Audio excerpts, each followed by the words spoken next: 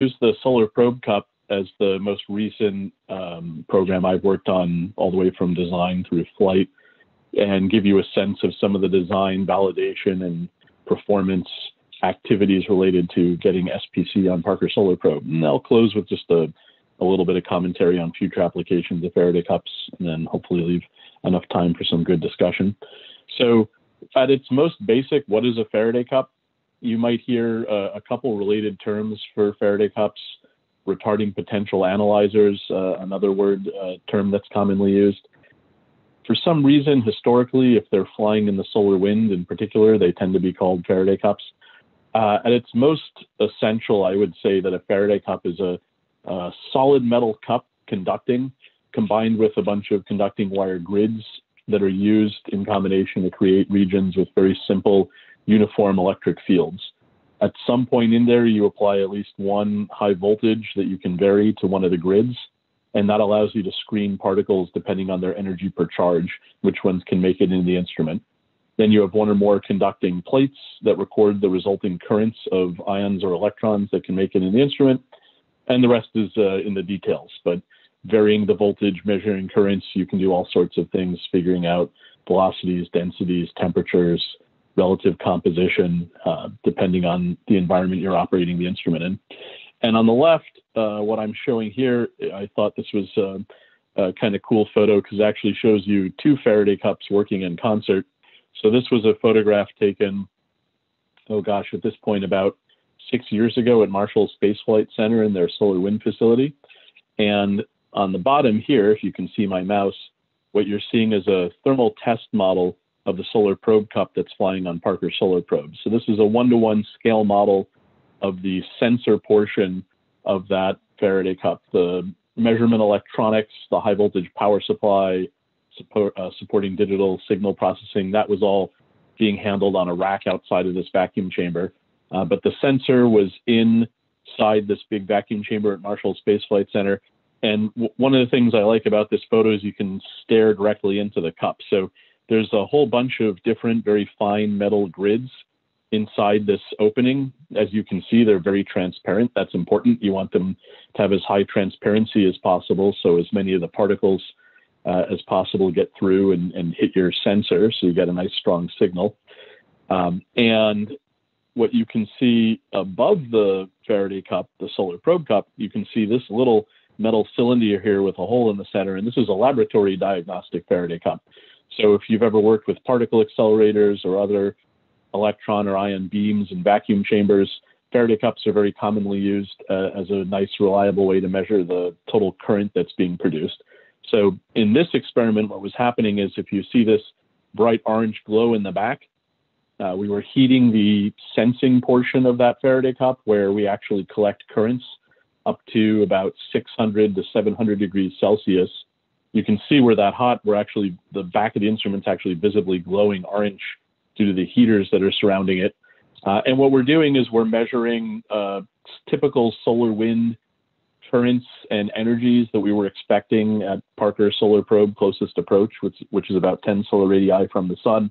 And we're jumping back and forth between our pore thermal test model, which is operating at these very high temperatures, and then this laboratory diagnostic Faraday cup, and just checking to see if there are any changes in the response of the instrument, heightened noise levels, for some, any kind of degradation in the response of the instrument to a given current. And the great thing from this test was we found that the Faraday cup just could care less about how hot it was. So there was no change in noise level, no change in calibration response as we heated it up. And that was a very important step to convincing us that the cup was going to work reliably close to the sun. Now, a little bit more detail and some of the distinctions, at least for me, that I make between a lot of the Faraday cups that I work on and some of the more straightforward retarding potential analyzers that you'll see. A retarding potential analyzer often starts at some low voltage and then sweeps up to some high voltage on a grid and then just records the current versus time. A lot of the Faraday cups I'm going to show you today take that to a slightly higher level of sophistication. We call it a synchronous detection process, where instead of just ramping up from our lowest voltage to our highest voltage. We're actually oscillating back and forth between adjacent voltages at any one moment in time. So to show you how that works, on the left, this is a picture from a 1995 paper on the solar wind experiment on the wind spacecraft. In particular, this is a cross-section of one of the Faraday cups on wind. And on the right, I'm showing you a numerical simulation from about 2001, showing a cross-section of the spacecraft on what was called Triana at the time and is now called the Discover spacecraft. So what you can see, let me show you on this simulation on the right. This middle purple grid, called the modulator grid, is sitting at a high voltage that I can vary. There's a ground grid on either side of it. They're nice and parallel. And so what you wind up getting is a uniform electric field that's continuous from one side to the other, and it's just pointing perpendicular to the surfaces of the grids. So if I send a beam of ions coming in this simulation, we just had a broad spectrum of ions with different energies. If the energy of those ions is below whatever the threshold energy per charge is, given the potential between these grids, they just slow down, they get deflected, and they leave the cup. If their energy is above some threshold, then they enter into the cup, and once they've passed the high voltage grid, they get reaccelerated back to their original energy, and then they pass through. We often put in a little, we call it a limiting aperture, and then hit the back of the instrument where you have one or more collector plates. So consider on the cross section on the left, one second, I just need to close the door.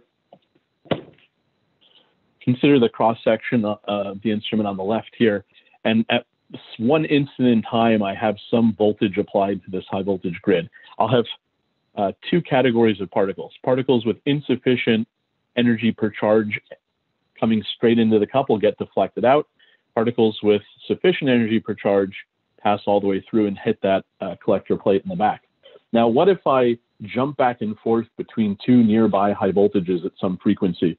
On the WIND spacecraft or on Discover, we jump back and forth between two adjacent voltages at 200 hertz.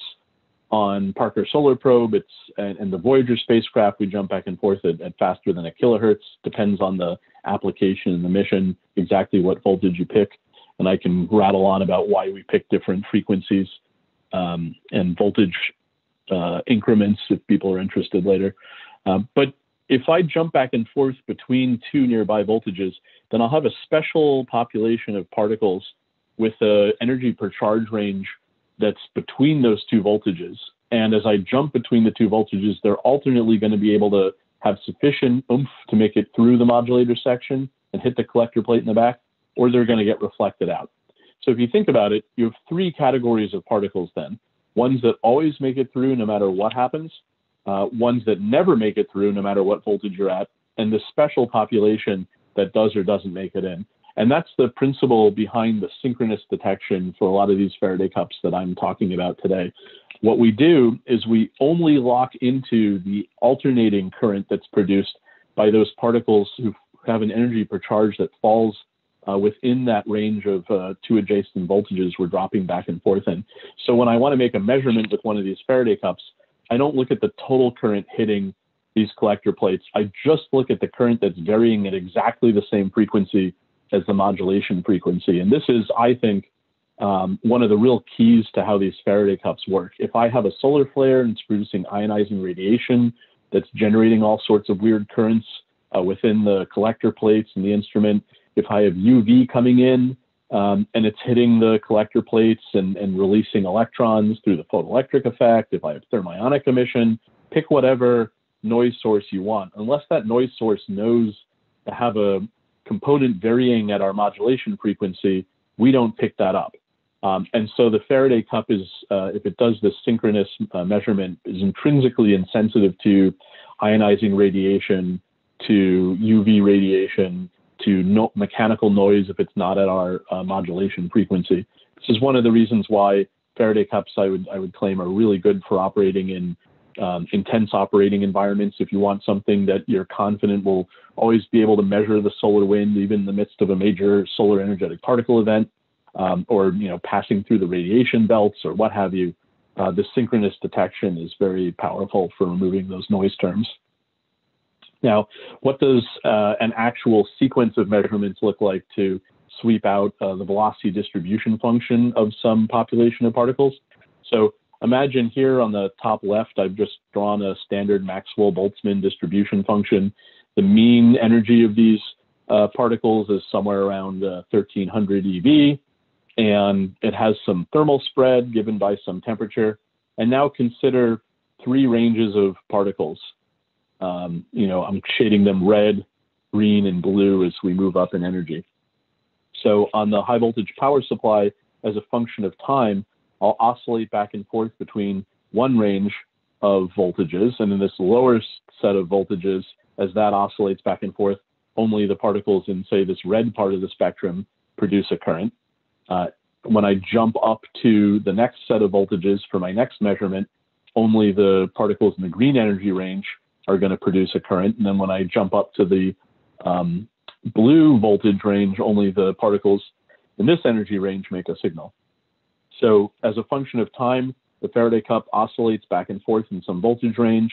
That produces a AC coupled current due to the ions or electrons in that range.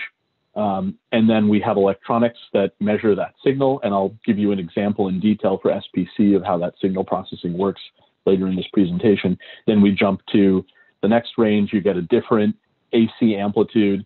And the amplitude of that AC signal is just given by the number of particles sitting within that energy range. So a total measurement sequence, if you would entail the Faraday cup starting in the lowest voltage range, oscillating back and forth, measuring the AC component of the ions or electrons that have an energy per charge falling in that window, and then jumping up and then jumping up and jumping up, sweeping through voltage until you get to the top range, and then going back down and beginning. And then depending on the spacecraft and the instrument, you might have one collector plate in the back and you're just measuring the current in each of those energy per charge windows. You might have multiple collector plates, so you're actually able to determine the flow angles precisely that the plasma is flowing at. And you might have a spinning spacecraft, as I'll illustrate. Maybe you're measuring this in different directions.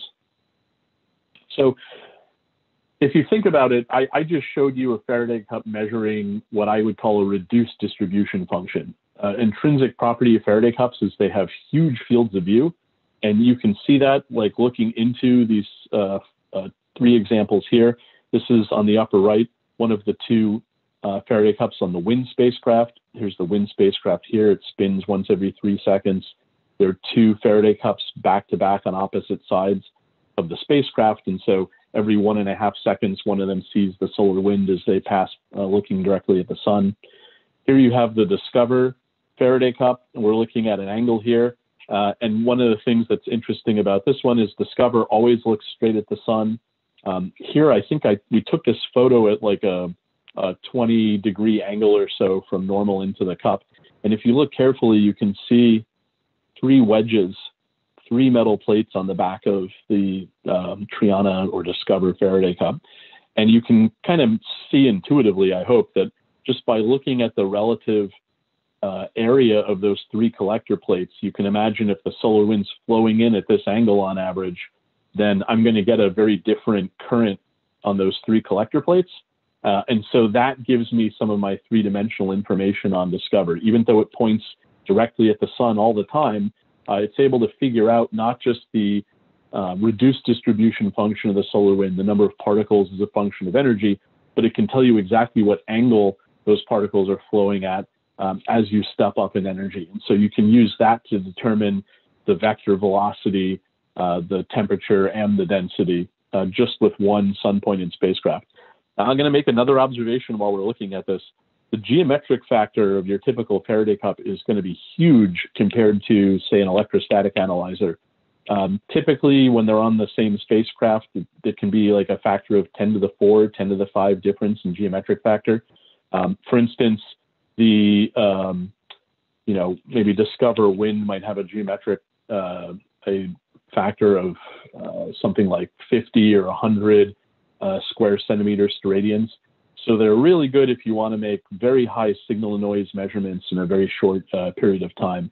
It's not uncommon on the WIND spacecraft, for instance, to have a signal noise of hundreds or thousands in each individual measurement. So you can make really precise measurements of flow angles. You can make really precise measurements at a pretty high time cadence. This, just to show you a more extreme example of large field of view and multiple collector plates, is the Voyager spacecraft. Now I've kind of shrunk this down. The Voyager spacecraft is practically half a meter across. It's a gigantic sensor because it had to see much weaker currents very far from the sun. And it had separate Faraday cups, basically, each with its own collector plate to give it a wide field of view and be able to measure flow angles. There's actually a fourth Faraday cup added on the side to make sure that during planetary encounters, there was a high probability that it could see both magnetospheric plasma and solar wind heading, mostly radially away from the sun. So how do you determine 3D properties with a Faraday cup, even though it just measures that reduced distribution function? Well, you can have a fixed spacecraft, a sun-pointed spacecraft or some other 3-axis stabilized spacecraft and use these collector plates to get 3D data. You can have a spacecraft like WIND where it's rotating once every 3 seconds in this case. And so we can do a kind of a variety of tomographic reconstruction of the 3D properties of the plasma. Or you can do something like the approach on the Spectre R spacecraft.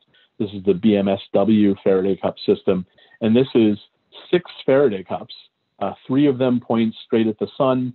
3 of them are canted at different angles. And between them, they scan simultaneously through the solar wind at different angles or at different voltages. And so they're able to make extremely rapid measurements of the solar wind properties.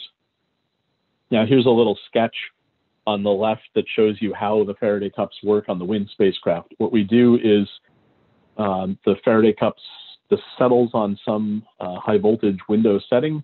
The spacecraft rotates, and then while it rotates, each Faraday cup makes measurements along 20 different angles, centered around the sun, a couple in the back as well. And then when that Faraday cup is rotated so it's away from the sun, it increments to its next high voltage setting. You've got about a second and a half for that to settle down as the spacecraft's rotating, and then it repeats those measurements on the same angles at the next high voltage, and then goes around, increments the next high voltage window, and over the course of about a minute and a half, that Faraday cup steps through an entire range of angles and voltages to make a kind of map of the reduced distribution function of the solar wind ions as a function of angle. So let me just show you here from a paper we published in, I believe, 2000 and, when was that? Maybe 2003 on measuring temperature anisotropies with the WIND Faraday cups. And what you're seeing here is the exact same protons, like same moment in time, same proton flow basically, but what we're plotting is the reduced distribution function seen when the Faraday cup was scanning at 3 different angles relative to the magnetic field. 17 degrees from the magnetic field, 31 and 60 degrees. And if you look, hopefully what you can notice is it's maybe not that dramatic, but there's a slightly different Maxwellian width here to the solar wind protons. And again, it's not that these were taken at different moments in time and the temperature of the solar wind happened to change. These were actually collected simultaneously at different angles. And what you can see is the width of the plasma in speed in this case. I translated those voltages into speeds. The width is different, and this is a log scale, so if I plot this a linear scale, it would be even more dramatic. What you're seeing is the temperature anisotropy of the protons.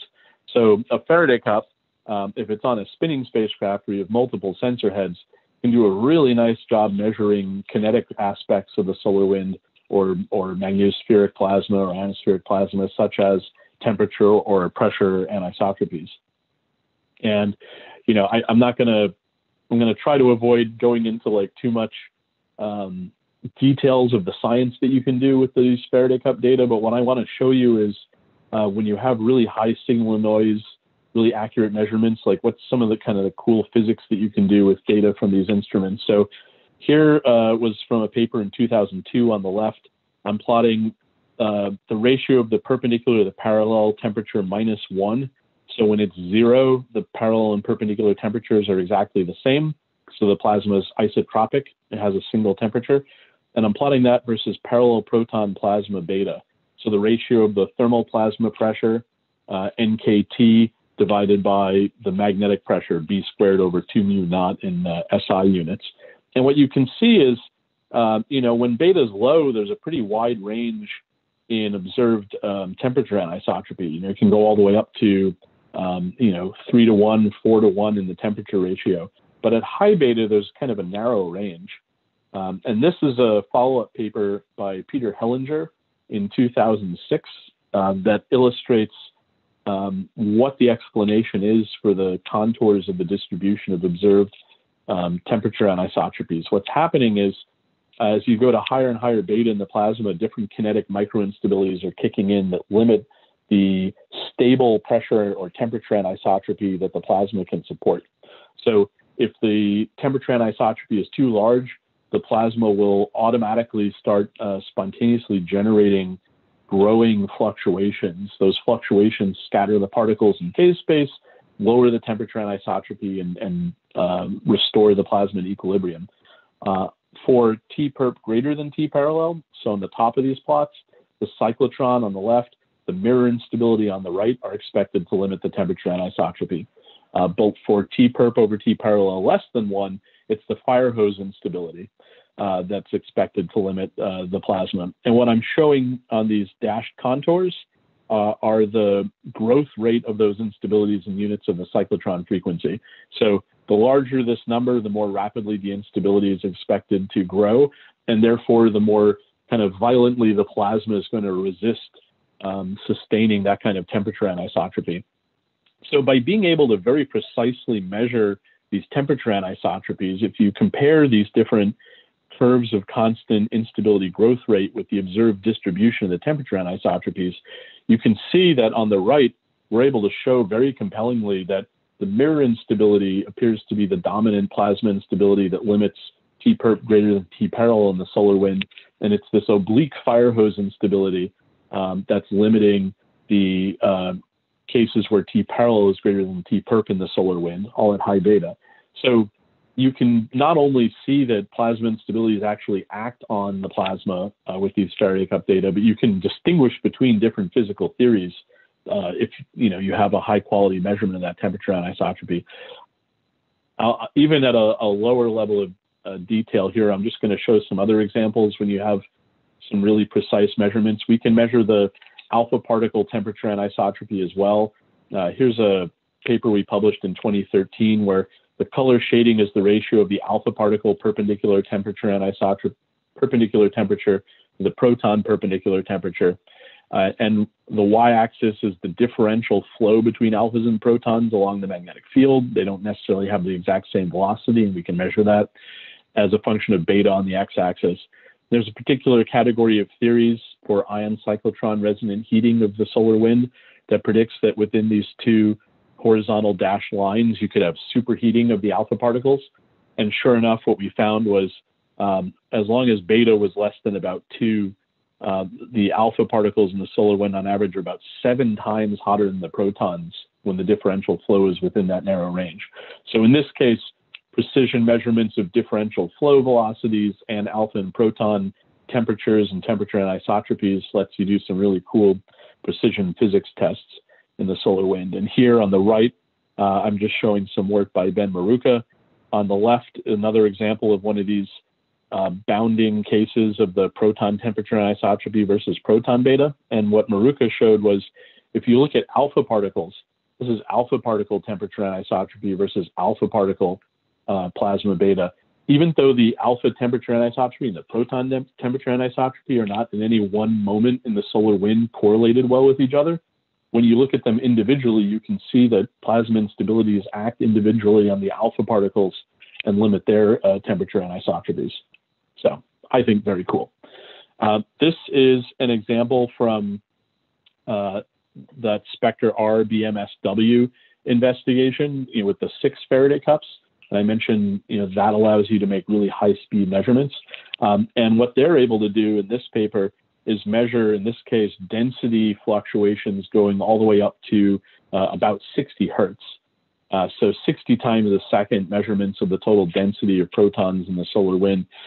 compare that to, as this paper was doing, similar studies of density power fluctuations on the wind spacecraft, and you're really only able to go up to about 1/10 of a hertz, in part because you have a spinning spacecraft, so you only have a 3-second cadence or so in these measurements. Okay. Sorry, someone just tried to call me. Can you hear me? Anyone hear me? Oh yeah, we can still hear you, Justin. Yep, you're good. Okay, good. Okay, so now I mentioned that the back of the collector plate is just a simple conducting plate. On Wind and Discover, we used a combination of various coatings on magnesium, different coatings to ensure the long-term stability of the surface so that there wasn't oxidation, certain flashings to reduce risk of magnetization and other things. But ultimately, what we have is like a pretty stable, low reactivity metal surface. So what's nice about that? What it gives you is very long-term stability and accuracy. So it's, some instruments which have fabulous performance capabilities, and my point here is to focus on Faraday cups. I'm not trying to diss other types of instruments. I'm trying to just stress the distinctions, in particular what makes Faraday cups interesting. When you have some kind of conversion surface like a multi-channel plate, an electrostatic analyzer, the efficiency of that conversion surface of taking an incoming ion and producing a burst of electrons that can then be measured and detected as a pulse, that efficiency changes with time. So it can be really challenging to monitor the long-term response and absolute calibration of your instrument. When you just have a metal plate, there's really not much that can happen. And so here's an illustration from a paper in 2006 that tries to capture this. What we did is we took the what I consider to be the gold standard of absolute density of the solar wind, which is to look at the quasi-thermal noise line and the plasma fluctuations. So we took the wind waves instrument, which can measure the electron plasma frequency. You'll recall the electron plasma frequency just scales linearly with the square root of the electron number density, and that's it. I mean, it's measuring a frequency, so you can measure that very precisely. And we're looking at here is the typical percentage difference on the wind spacecraft between the electron density as determined by the plasma line and the measured proton density, but it's twice the alpha density. And that too is just because the alphas are they're fully ionized. So for every proton for the solar wind to be neutral, there must be 1 electron, and for every alpha, there have to be 2 electrons. And so what you can see is, on average, there was about a 5% difference between what the proton plus twice alpha implied electron density was, and what the electron plasma line measurement was.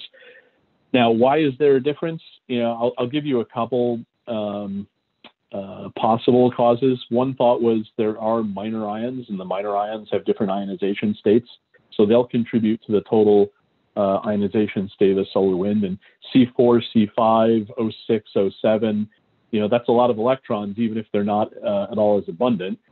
This gray bar was our kind of estimate of what the typical contribution to total electron density is for minor ions in the solar wind. So there's still a 4 or 5% difference.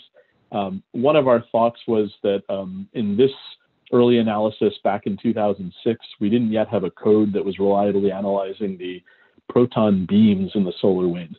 So we have a hunch that if we go back now with more robust codes that we've developed since then that capture the proton beam, we might be able to decrease this difference even more. But my point here is not to agonize over the 3% difference. It's to point out that these different shades of gray are these differences on a yearly interval over the first 11 years of the wind mission. And what you can see is there's very little long-term secular variation. There's a little bit of a solar cycle variation, but that's about it. And so you can see that on a decade timescale, without any active intervention on our part to reset the response of the instrument, you've got a very nice absolute measurement of the solar wind. On the right-hand side, I'm showing we usually add a internal calibration system to the instrument that lets us inject known currents into the front end of the cups where currents are converted into voltages. And again, this allows us to verify the stability of the measurement electronics part. So here you can see cup 1 and cup 2 on the WIND spacecraft. And we're looking at just the response to a known calibration current. And the drifts were about 0.3% and 0.1% per decade. Your eye might be drawn to this annual variation, which is, sinusoidal, but kind of weirdly shaped. Here, what you can see is the electronics temperature, which varies by about 4 degrees C over the course of a year. And here you can see our distance to the sun. And if you're wondering why that isn't just a sine wave, it's because, wind would go out to L1, it would go back to L2, it would go around the moon. So it wasn't just simply at Earth's distance from the sun. But what's happening is the spacecraft temperature is changing by a couple degrees just because of our distance from the sun and the electronics. And I could tell you why, but there's some capacitors in there that have like a part per thousand variation. And that winds up giving you like a, 0.05 or so % variation in the absolute response to the instrument. If we really cared about trying to nail down our absolute density response to like the 0.1% level, we track down that capacitor and its variation. So what can you do with that kind of long-term stability? Here's one cool plot. This was published by Alterman and Kasper last year. And the different colors are over the course of the WIND mission to date, which now spans, an entire 22-year solar cycle. You can see the helium abundance versus time. And the blue curves are low-speed solar wind, and going up to the red curves, and the purple curves are high-speed solar wind. And this dashed line is the sunspot number. And so you can see one of the cool discoveries that came from WIND with its extended stable baseline is that you have a clear solar cycle dependence on the helium abundance with time and sunspot number. And so the more solar activity is, the more helium there is, although the magnitude of the dependence on solar activity is clearly a function of the solar wind speed. Slower wind has a stronger sensitivity. One of the cool things about getting up to 22 years when Ben Alterman made this plot, it was just immediately obvious that there is a lag between when the sunspot number goes up and then when the helium abundance goes up. And then when he looked a little more closely, he realized people had talked about an overall lag before, but you can actually see that there's a lag that depends on the speed of the solar wind. So here's the shift that you have to put on the sunspot number to get it to maximally correlate with the helium abundance. And what you see is as solar activity starts rising, the amount of helium in the solar wind starts going up due to awesome things about how the corona works that we don't understand yet. But it impacts slow solar wind first. And then, with about 100-day lag or so. And then as the solar activity continues to rise, the helium abundance starts to increase in faster solar wind. And by the time you're at what the WIND spacecraft and the ecliptic would consider to be fast solar wind, at like 550 kilometers per second, it's a full year offset between the solar wind sunspot number going up and when the helium abundance jumps up. I'm just noticing okay, I'm just going to point out something. Dan, I don't agree with, I saw there's a chat going on. Dan, I don't know if I agree with you about the counting number. I mean, the current and the number of particles are about the same, but you're absolutely right. Like an ESA with an MCP, what I think is amazing about an MCP is it can count individual particles. And, we need like 10 to the 3, 10 to the 4 electrons or ions to produce a detectable signal. So there's some really nice comments in the discussion about, some of the distinctions between Faraday cups and other instruments. So I definitely agree there. And there was a question about whether we have a black coating for UV suppression inside the sensor. And no, there are definitely styles of Faraday cups that put on some kind of UV suppression to try to minimize photoelectron emission. But we don't do that, and we don't have to do that because of that synchronous detection I described. So the Faraday cup points at the sun. In the case of solar probe, it's getting hit by like 400 times the UV flux you'd get at 1 AU. So it's giving off a ton of photoelectron current on the collector plates. But two things happen. One, we have a grid that sits at about minus 50 volts. We call it the suppressor grid right on top of the collector plate. So it prevents electrons from truly escaping. They come out and then they get deflected back. But also those photoelectrons are pretty constant. The solar UV flux is not varying at our 200 hertz or 1,000 hertz modulation frequencies, so we don't detect them. Now, I'll try to check the chat every now and then. So, little summary of some pros and cons here. I would say, in my experience, they're pretty easy to calibrate, the energy, field of view, and geometry. I don't have to worry about like radii of curvature in the high voltage parts and the impact that has on the field of view or the geometric factor or the energy response. Like, you literally just put a voltmeter on the high voltage output, and there's just a one-to-one mapping. Whatever the voltage is, that's the energy per charge of the particles that are blocked. So easy to calibrate. The total response, it's really just what's the effective collecting area of that exposed metal plate. And by effective, I mean you have to subtract out the blocking factor due to the grids, but then they tend to agree, very well.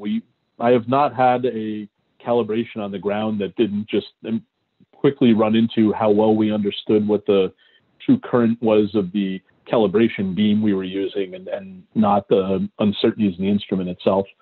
Response doesn't change with time or species. So, alphas have twice the charge. So one alpha particle hitting the collector plate will produce twice the current as a proton. But the amount of current produced isn't like proportional to the energy of the particles. So it's, I can make a really nice stable measurement of the like alpha to proton temperature ratio. Yep, we don't have to worry about counting rates getting too high. You'll notice when I show a schematic for the circuit, we have a whole bunch of different gains. And so we just, if the current gets higher and higher, we just jump to a lower gain. So we have a nice dynamic range on the instrument. That's true. There's no conversion circuit that can get saturated.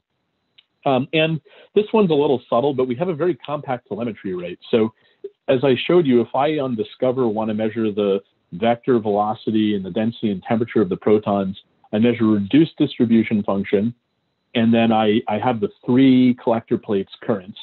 I'm not trying to measure a 3-dimensional velocity distribution function.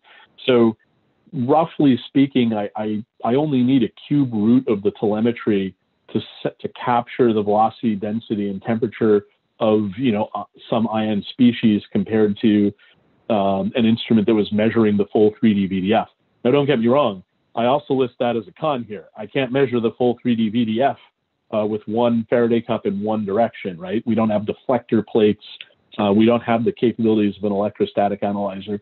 You'd have to be on a spinning spacecraft to capture, true 3D VDF features. And then to pull that out, you've got to sit there and learn how to do like basically tomographic reconstruction. So, I'm always very envious when someone just shows raw data from an electrostatic analyzer and says, look what's happening in the VDF. And you go, oh yeah, I see. There's a beam and a heat flux and, physics. Whereas if I have a, rotating data on the wind spacecraft, I'll say like, well, if you spend 3 years thinking about it, you'll figure out that there's like a, bimaxwellian and you can back that out, or a proton beam, but it takes a lot of work to pull that out of the data through reconstruction. And then another, what I would say is a big con or challenge for Faraday cups is there's a 1-to-1 ratio. You put in some voltage, that's the maximum energy per charge that I can measure. So, if I want to stop, let's see, 1,200 kilometer per second protons, I need like an 8 kilovolt high voltage power supply. And I'm just doing that direct mapping. I don't have the benefit of electrostatic analyzer where there's a geometry, the curvature of the curved plates and their geometry gives you like a multiplicative factor. So, with an ESA, you might be able to go up to, 20, 30 keV per charge for your particle selection, but you're actually only putting 5, 6, 7 kilovolts on your curve plates, and I'm definitely jealous of that.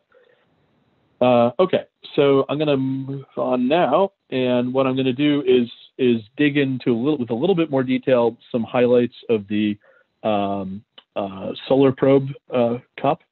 So here's a picture of the Parker Solar Probe spacecraft undergoing an acoustic test, and here are the 3 instruments within the sweep investigation: 2 electrostatic sets of electrostatic analyzers on the back of the spacecraft in the shadow, an electron ESA on the anti-RAM side of the spacecraft, an ion and electron ESA. The ion ESA has a time of flight section on the RAM side, and then the Solar Probe cup. And here's a thermal model of the Solar Probe cup. Worst case, give you some of the mission-specific challenges for Parker Solar Probe. Worst case scenario, we're looking at something like 1750 degrees C for that first grid in the opening for the cup. You can kind of make out SPC has a strut that lets it peer out from around the heat shield straight at the sun all the time. So what happens at 1750 C? Very high temperatures. You're worrying about melting points of your materials, outgassing of constituents, the ultimate mechanical yield strength of your materials, electrical insulation. Our high voltage insulators within the cup get up to around 1,000 degrees C. So how do you stand off 5, 6 kilovolts when your insulator's at 1,000 degrees Celsius? And you can get more unusual emission beyond photoelectron emission, like thermionic emission. We have high thermal gradients. So the front of the sensor might be at 1,200 degrees C. The back, which is only like 10 centimeters back, might be at like 700 C. So that's huge thermal mechanical stresses on the sensors. And by virtue of the Solar Probe mission with, more than 20 encounters with the sun, you have multiple stress cycles. So if we look in cross-section at SPC, how did we get around this? We have an electronics module in the back that only gets up to like a balmy 75 degrees C maximum operating temperature. You have a support strut that has like a 300 degrees C interface to the spacecraft, 750 degrees C at the back of the sensor portion. This is made out of titanium. The sensor portion is made out of all manner of exotic refractory metal alloys, niobium C103, moly TZM. Basically look at the periodic table of the elements, look at all the refractory metals, and most of them are sitting in this cup at one point or another, depending on our needs for mechanical strength, ease of machining, etc. This is the high voltage coax cable. That's niobium welded around rods of synthetic sapphire crystal with a niobium wire run down the center to carry the high voltage out to the instrument.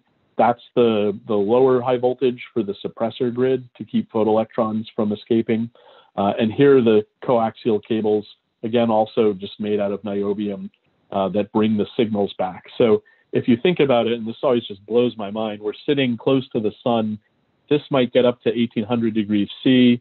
The collector plates on the back are measuring, picoamp signals in, hundreds of milliseconds, even though they're sitting at like 1,000 degrees C.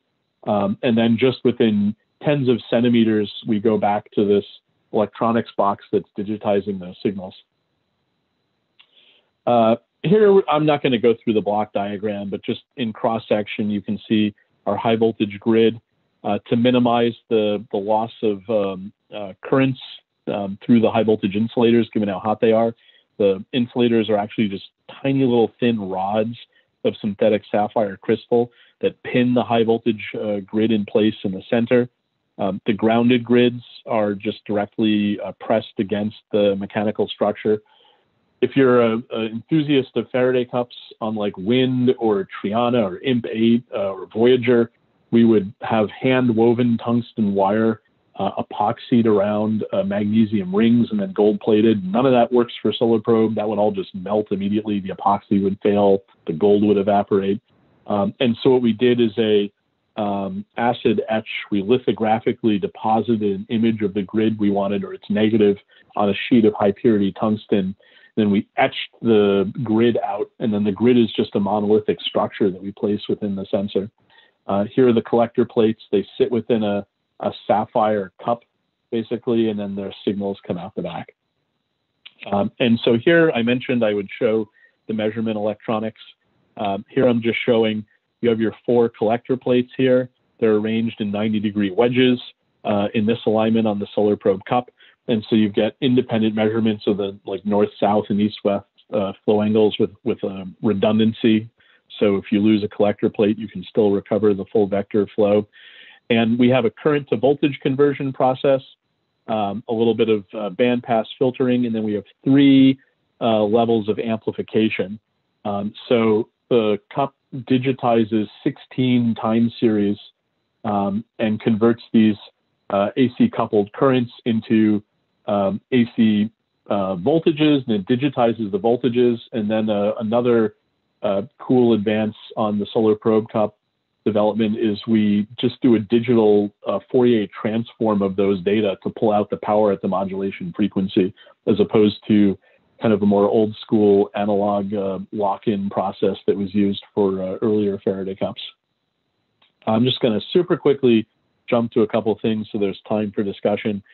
This was a solar furnace in France where we did some initial prototype testing so we could shine a megawatt of sunlight into one of the cups and measure things like how the emissivity changed over number of exposures and temperature close to the sun. Here's some early development of our grids and our collector plates and its sapphire housing. This is a cross section of one of our high voltage cables under prototype development. So you can see the sapphire crystal that the niobium wire would run through with the high voltage, and then little sapphire spacers, and then the outer sapphire niobium housing. There was some cool, basically we repurposed a bunch of IMAX style movie projectors to generate light in the lab so we could do longer duration thermal mechanical testing of the instrument. So here's a little video, one of our final simulations. Basically there's 4 film projectors shining enough sunlight in that this cup thinks it's operating at about 15 solar radii from the sun. We have a particle accelerator sending an ion beam in and confirming that it's just sitting there, thinking it's measuring the solar wind at, about half a kilovolt, no impact to the noise level or the high voltage or the current draw at that proximity to the sun. This was our last photo of SPC sticking out on the side of the heat shield on solar probe right before they put the second half of the encapsulation fairing on a couple days before launch. And here was our first flight data. They turned us on. We were pointed about 45 degrees away from the sun, and we're not expecting to see the solar wind. And about half an hour in, the solar wind just happened to gust up at another angle, and we caught a nice glimpse of it. So that was our unexpected first flight. Here's an example of reduced distribution function close to the sun in our first perihelion. You can see the proton peak, a substantial proton beam, alpha particles, nice and hot compared to data at 1AU. And I'm not going to go through all of this, but we got beautiful data through the perihelion encounters.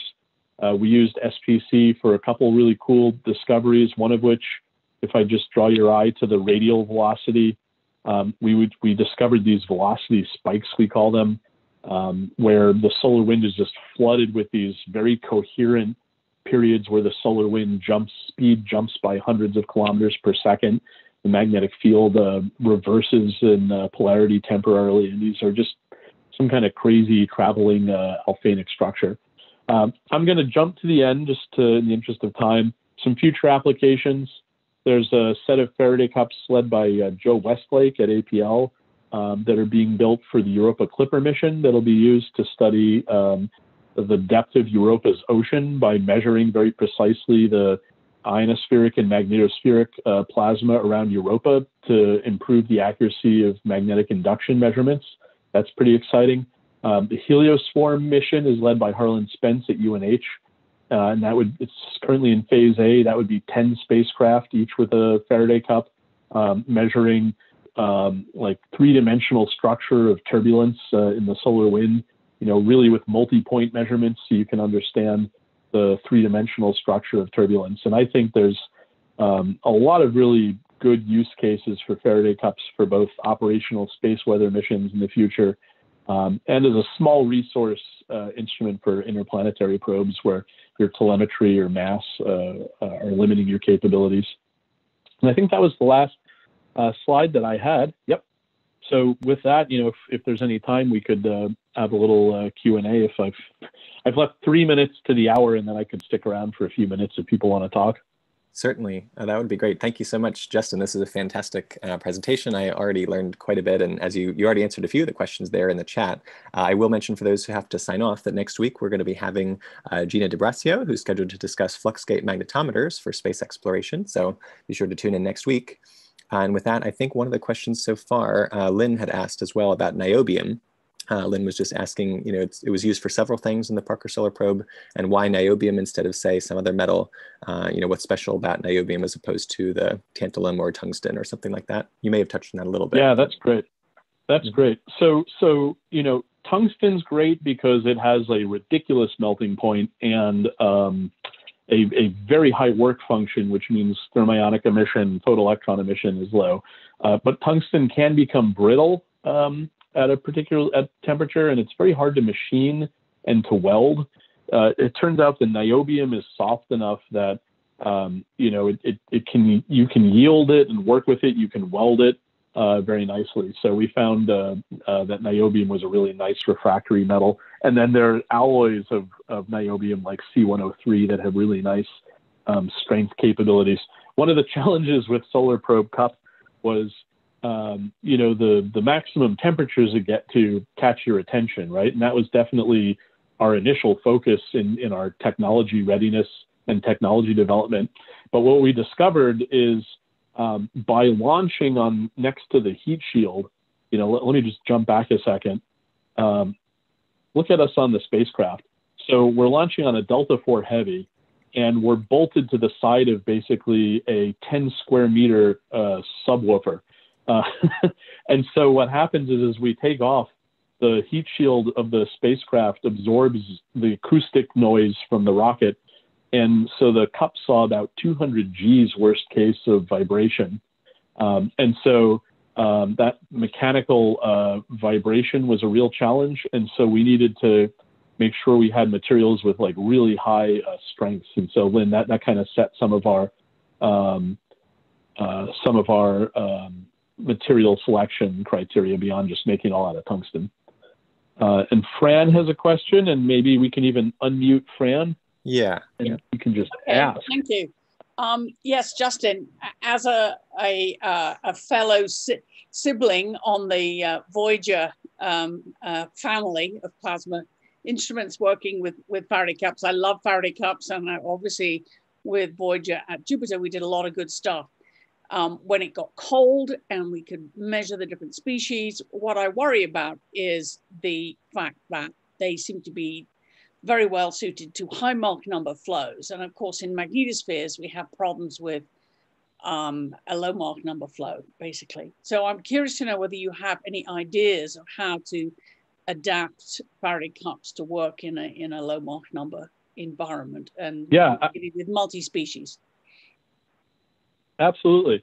So if and Fran, if I go all the way back, you can see here's me as a grad student agonizing over exactly what you were asking about. So here's a case in Triana where the solar wind's coming in at a 35-degree angle, and what you can see is depending on the energy of the particles, we would call it refracting, right? So they're shifting over a little bit as they slow down and come back up. As long as the particles coming in here, still hit that limiting aperture, you're pretty good. But if the angle increases enough that the particles coming from this edge don't hit this limiting aperture, but instead there's like a gap that you're not, filling with particles here, then what happens, this might be a little technical for people, but just so they know what Fran and I are worrying about, you get a collector plate that's not always illuminated with particles, not because you don't have particles at that energy, but just because of the way particles move in this selection thing. And what that does is it generates a signal at the frequency you're oscillating this detector. And so you wind up getting an oscillating signal that isn't real. I've spent an hour talking about how amazing the instrument is because it doesn't detect signals that aren't real because they're not oscillating correctly. Well, this is one of the Achilles heels of the cup. So if you're dealing with a supersonic flow, you don't have this issue at all. Life is grand, right? It always bugged the heck out of me that the wind Faraday cup data look beautiful in the magnetosphere, in the magnetosheath when the flow is subsonic. And that bugs the heck out of me because it shouldn't really work, right? So, I'm very nervous about, interpreting data when we're in, very low Mach number flows, sonic Mach number flows or thermal Mach number flows for exactly what Fran's talking about. A unintentional development from the solar probe cup that kind of may help with this, and that I would suggest for a low Mach number flow. I'm just going to jump over here. If you look at these grids, because we had to survive 200 Gs and high temperature ratios, we wound up, and because we were using this photolithographic etch process, we wound up introducing a really unusual geometry to the grids. The grid wires, I'm putting that in quotes, they're very deep compared to their width. They're more than twice as deep as they are wide. That produces something really annoying for the solar probe cup, which is the effective area of the grids drops off very quickly with angle of incidence.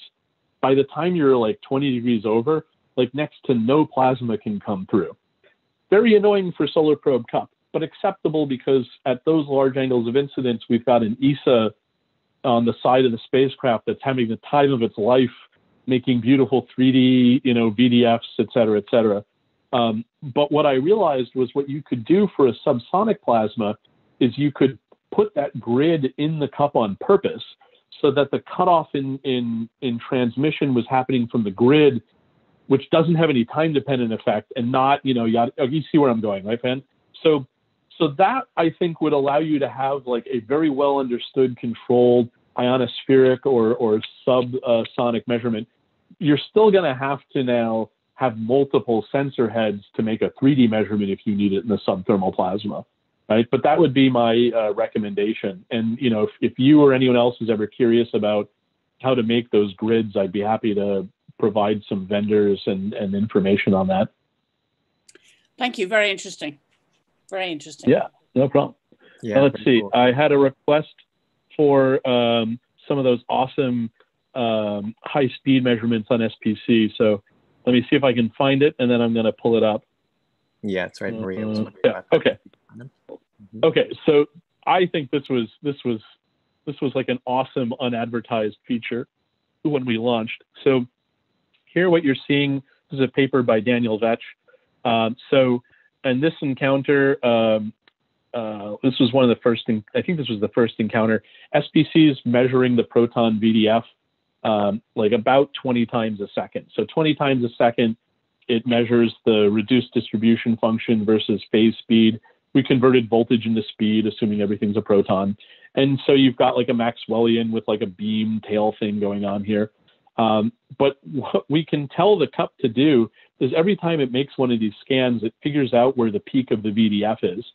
And we can pre-program before the encounter, because we're not able to talk to the spacecraft in the 11 days around encounter, but we can pre-program a mode where it figures out where the peak is, then it picks an energy window some kilometers per second below the peak, and then it just measures in that one energy window for some number of seconds. So we went into a mode where, we went like, am I going to get this right? We went like 50 kilometers per second below the peak of the solar wind. And then we just sat there and made like a couple hundred measurements in this mode where we're just recording the current on the 4 collector plates. So if you think about it, that lets you measure how the flow angle and the flux of the solar wind is varying at 293 hertz in this case. So what could that let us do? If you look on the right from Vetch's paper, the blue curve is a Fourier transform of the power and fluctuations in velocity as a function of frequency. And you can see you hit a floor, which is the noise floor of the instrument. Here in the red or orange, what we're doing is we're using the this flux angle basically mode. We're measuring at 293 hertz, the fluctuations. And what you can see is this allows us to extend the noise floor down by more than a decade, right? So instead of hitting the noise floor at, around 0.5 hertz or so, we're hitting the noise floor at around 8 or 9 hertz. And there's a dynamic here. The closer we get to the sun, the higher the fluxes will be. So maybe we can get to higher frequencies. But of course, when we get too close to the sun, the plasma is coming in at a large angle because we're moving super quick. So SPC might not see it. But this let us do some really awesome measurements of like helicity and correlations between plasma fluctuations and magnetic field fluctuations at, what I would call kinetic scales well beyond the like ion MHD scale. And there's all sorts of neat stuff you'll be seeing us doing. And those data are released as part of the SPC releases. So you can take a look at it. You can see that there's like different correlations between the plasma wiggles and the field, depending on where you are in phase speed relative to the rest frame of the protons. So that's going to allow us to do some really cool physics on what the actual sub-ion scale dissipation physics is. Let's see, there was a question about, I mentioned thermal equilibrium distribution measurements. How do you calibrate for difference between Maxwellian and non-Maxwellian measurements? So I'd say there's a couple ways we do it, depending on your definition of calibrate. So we fit a bi-Maxwellian. We also fit like 2-component bi-Maxwellian for when there's a beam. And often for the protons, we find that, they're pretty well described as just the 2 bi-Maxwellians drifting relative to another seems to capture most of the information in the VDF. But we also calculate the moments of the distribution.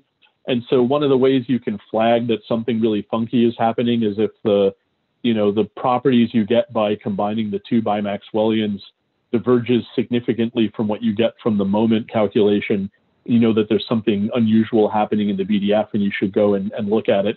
And an example of that we found is very often we're finding with Solar Probe, the VDF has a pronounced skew.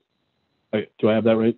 Is it kurtosis? I think it's skew. It doesn't look like a bell curve. It's like, it's broadened and not just like hotter, like it's bent out of shape from like a classic Maxwellian, which, is indicative of, we think of, some really interesting non-equilibrium physics happening close to the sun.